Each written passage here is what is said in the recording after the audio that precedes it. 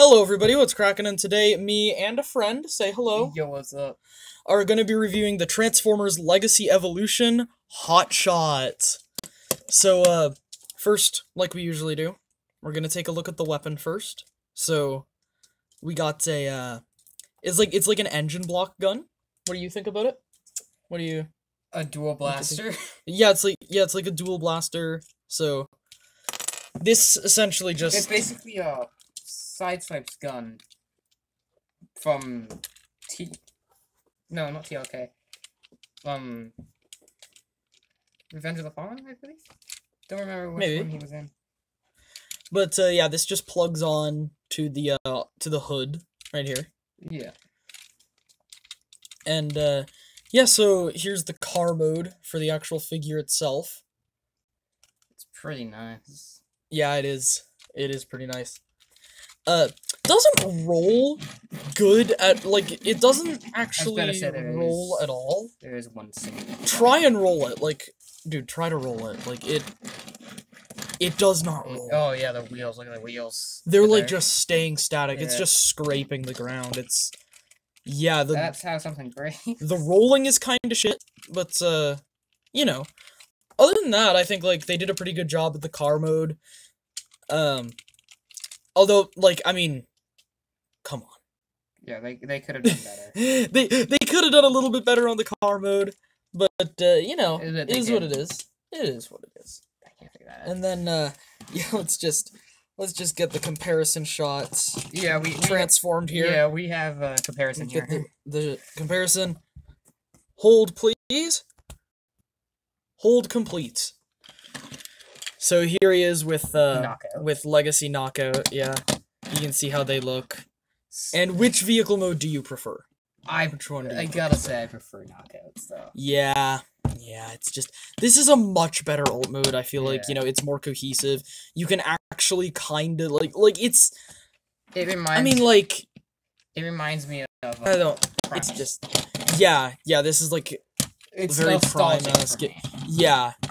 Yeah, it's nostalgic for me too, because I used to have the Happy Meal toy that was just a vehicle. One sec. You want know what else is this guy into it? Oh yeah, another comparison. Courtesy of my friend here. Yeah, for giving this to me. Courtesy in a trade. Yeah, this is a childhood toy. I got a Cyberverse Optimus, which I'm happy with. You wanna know what else it can fit? What? It can fit 2 bots. Yo. Technically 3 if you transform Soundwave into a slot. Well, now, speaking of transformation, let's get this guy transformed. So, first step you want to do is take this off, and I actually think it looks better without the thing on, because this just blocks the windshield. It looks kind of dumb. Like, it's cool for, like, a power-up mode, but, like, other than that, it's kind of dumb. I just leave it off to the side. I like the little design it has right there. Yeah, I want to paint this silver. Like, this bit silver right here. I think you could do that, yeah.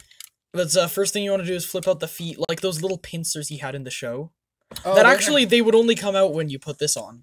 But, oh, those were his feet. Okay. Yeah, and then so those are his feet right there. Then you just wanna, what you wanna do next is just open up these doors here. Drift be like. You see what I mean when you guys go to my channel. Yeah. Check out his channel. I'll leave a link in the description. Yeah. But you just want to untab the roof and then take these bits, flip them in, and now untab all of this, just split the car entirely, bring this backpack down. Now let's just extend his legs like this. My arm is tired.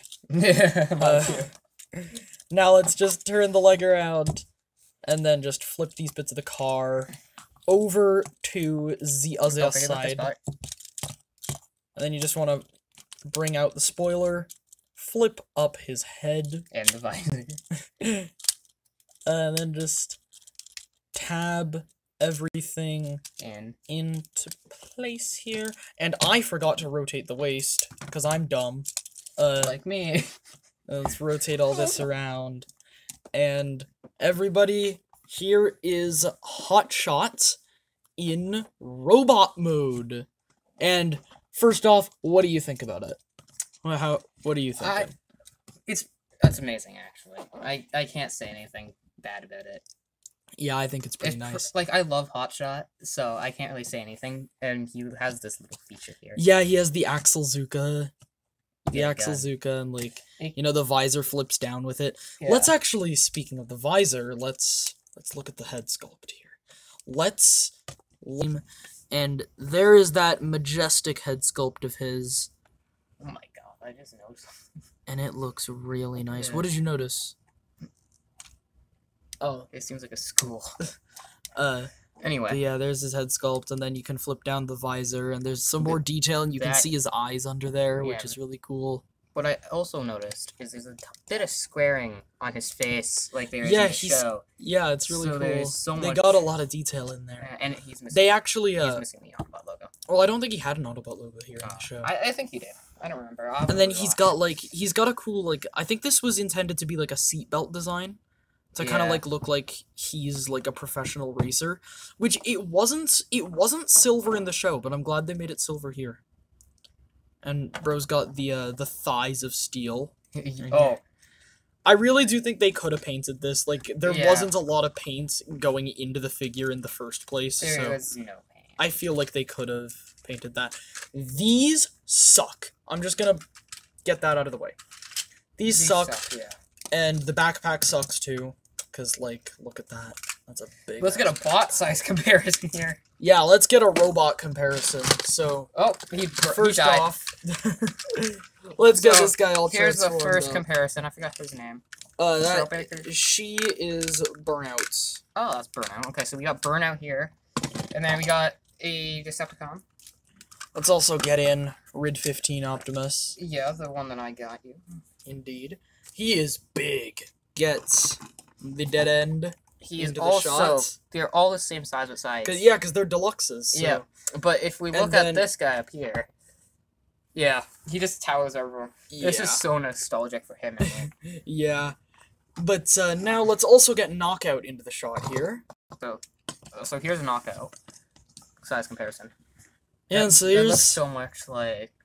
Hotshot in the Prime. gang. Yeah. Yeah. It looks so much like Prime's Hotshot. Does this move? That's my question. No, it doesn't. No, I don't. Alright, well, let's get these comparisons out of the way. Let's get rid of the comparisons here. Because there's one last feature I want to show off. So, this gun obviously pegs into his hand. It pegs in like shit, though, because it's got 2 pegs, none of them are centered. But here's something I want to point out that the designer mentioned. So one thing that you can do, it's not in the instruction, Axel Zuka. And then you can peg the gun into it. I always forget what side. Which is amazing, by the way. You can peg the gun in, and then because of this little feature, that I always forget how it works. Okay, you want to put it into his hand like this, and then put his hand around the barrel here. And this is the handheld bazooka, which just looks... fantastic. Yeah, it looks so good. It is just... Personally, I like that more than the other one. Yeah, this is just... This toy is great. I think, do you have any final thoughts you want to say on it? It could have the Autobot logo on the chest. Yeah, that is something that I wish it had. Yeah. I love how I ask you if you have any final thoughts. And you're like, blue eyes, because those are black. No, I think they're yeah, they're blue. They're blue. Look at them in the light. Yeah, they're blue. It looks black like these ones, but those are yellow. But yeah. So, we didn't go over articulation. Let's do that. Yeah, the articulation is fantastic. I'm just going to point that out right now. All right. So posability. Head only swivels. So much for fantastic. Visor makes it fantastic. Yeah, visor makes it fantastic. Let's then the arms can go up this far, but if you move this up, they can go up more. Yeah. And then they can go out. Rotation, 90 degrees of bend. No wrist swivel. Fantastic. He looks at me and goes, fantastic. And then he's got a waist swivel. He's got universal hip joints. Fantastic. And then he's got a thigh swivel. that's all the knee bend. Fantastic. But you can move this out of the way to get a full 90 degrees of knee bend, which that's actually fantastic. And then you can unpeg the feet to get ankle pivot, but they lock in super tight, so it's a pain in the ass whenever you want to get them out. Fantastic. Going fantastic on me. Fantastic. Fantastic. So, what are the final thoughts on this figure? Fantastic. Yeah. I think it's fantastic. Me too. I think my guy here said it best. This figure is absolutely fantastic. Knockout's better. Knockout is better, but this figure is great, and I can't wait for to get the Armada Prime that they're doing, or that they did, but I just don't have it yet. But yeah. So what you think? You think that's it for the review then? Yeah. Yeah. All right. So that is it for the Transformers Generations Canadian release of Legacy Evolution Deluxe Class Armada Universe Hotshot. You know how I like to do these mouthfuls at the end, and would you like to sign off with me? Sure. All right, so see you guys on the flip side. Oh, see you guys on the flip side. Yeah. see you on the flip side. Bye guys, peace out.